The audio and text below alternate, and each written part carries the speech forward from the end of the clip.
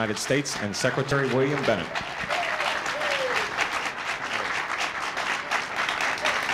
Thank you all very much. Thank you. So Secretary Bennett and I welcome you to the White House. Please be seated. I think yeah, this is a chance. I have spent some rather unhappy moments in a principal's office from time to time. Here's your shot. Take your shot.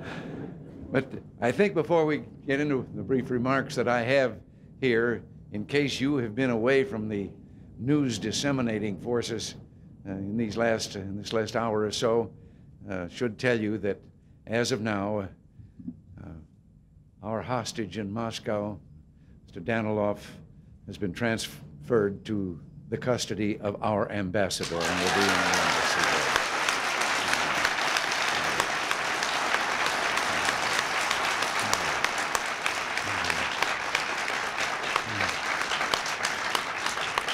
there. The Soviet spy in our custody will be transferred to the care pending his trial of his ambassador here in the United States. But we're so relieved and happy that Mr. Danilov is out of that 8 by 10 foot cell which he was sharing with someone we think was an informant, and that he won't be subjected to 4 hours of interrogation every day. But now we'll get back to some good news that I want to mention before we get into the great job that your schools have been doing. Today, there is every indication that our country is waking up to a problem that has been ignored, and denied, and buried away for too long. Last month, the Gallup poll found that for the first time, Americans now consider drugs the #1 problem in our schools. In a recent survey conducted by Weekly Reader, elementary school children said the very same thing. There are those who might be dismayed by these poll results. No one likes to hear about problems such as drug use. But what these polls suggest to me is that at long last, we're ready to face a major challenge to our society. You know better than anyone else what drugs can do to our children's minds, bodies, and lives. Well, America is mobilizing, and together as a people, we're going to expel drugs from our schools and free our young people from this evil.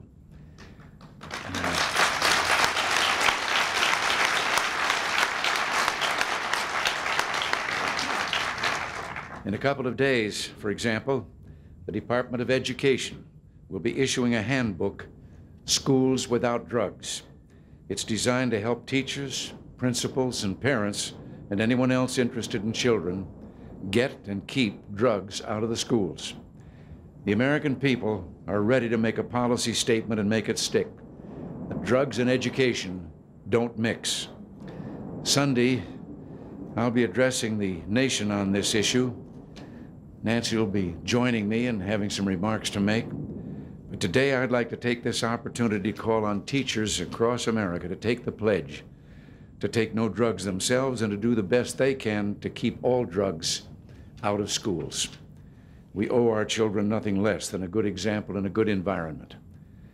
Education is too vital to our country's future to let it be corrupted by drugs, and it's also too important not to strive for the best. Fostering excellence in education, of course, is the purpose behind our school recognition program. Hearing about what you've accomplished is enough to give anyone confidence in the future. That's how significant the job you're doing is to America. And that's why the 1985-86 school year was declared the year of the elementary school.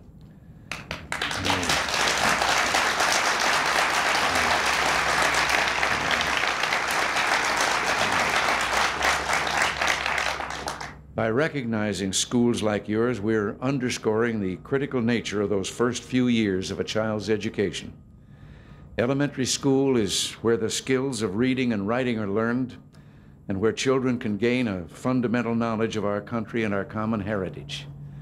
It was a great shock the other day to see that study that revealed how many high school juniors could not on a map point out where England, France, or Germany are. And it all begins with what you're doing, and now doing so well. It's where they develop the habits and values and demeanor that will make them not only successful students, but eventually successful mothers, fathers, workers, and neighbors and citizens. Plato, who is one of Secretary Bennett's favorite philosophers, once said that the beginning is the most important part of the work. And that certainly applies to education. And that makes you in our elementary schools the most important players in the game. Much attention. You're welcome.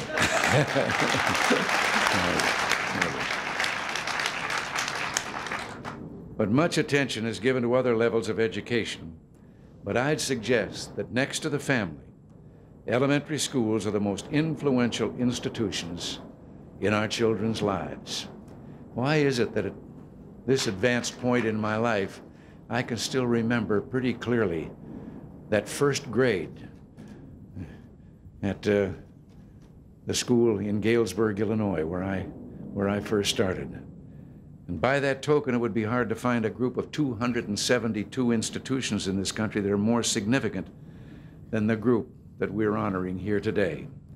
As many of you are aware, Secretary Bennett last week issued a report he wrote called First Lessons.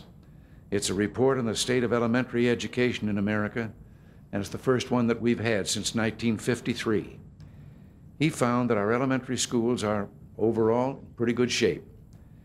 By some measures, they're doing better now than they have in years. And I'd say that's terrific news. Some areas, though, need improvement. With television and movies so prevalent, it's difficult to teach reading, yet every single child in this country needs this fundamental skill. A better job could be done in the teaching of science to our youngest children. Our Yankee ingenuity won't mean much in the future without a knowledge and appreciation of science and technology. And finally, a better job could be done in teaching our youngest children about history, geography, and civics. By the time our students leave elementary school, they should know the essential facts, the central institutions, and the fundamental principles of the United States and Western civilization. Now, I realize that all of you are on the front lines in the battle to accomplish the things I just spoke about. In fact, you're heroes in that battle. Every American, for example, can be proud of schools like the Futures Academy in Buffalo, where students have been preparing for citizenship by conducting trials and class elections, and Calusa Elementary in Cape Coral, Florida, where students recently wrote books in English class and then bound them in art class, and Johnson Elementary in Bridgeport, West Virginia, where 90% of the students read at or above grade level, and 99% are at or above grade level in math. We're proud of you, and we want the rest of the country, especially your peers, to know of your accomplishments. If every elementary school would just aim for the heights that you have already achieved, education in this country would be taking one giant step forward. One thing more before we get to your story. It is evident that if our youngest children are nurtured and educated in our families and in our schools, then a great number of social ills can be averted before they arise. Having Washington usurp local authority or announcing a slew of federal guidelines or edicts isn't going to accomplish anything. In fact, that approach has had a negative impact. If progress is to be made, parents, teachers, and the entire community must get together and get personally involved in education. If parents and teachers make certain a child can read and has a respect for hard work by the time he leaves elementary school, they've done more to ensure that child's future than any federal program can ever hope to do. In the end, parents and schools are the heart and soul of the process by which we raise successful, responsible citizens. Nobody else can really replace you, and that's why this country salutes you today. You know, sometimes when I've had an opportunity to speak to young people about reading and books, I've tried to tell them from my particular vantage point, age-wise, that you can never be lonely if you've got a book to read. My idea of the worst thing in the world that can happen to me is to be caught in a hotel room some night with nothing to read. God bless you all, and thank you for what you're doing.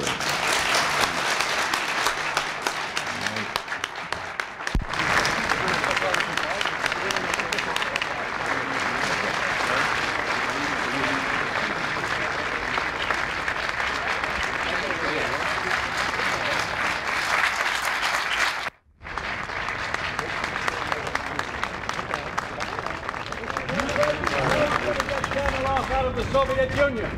How are you going to get Danilov out of the Soviet Union? The new subject I'm touching on right now, the subject of my engagement.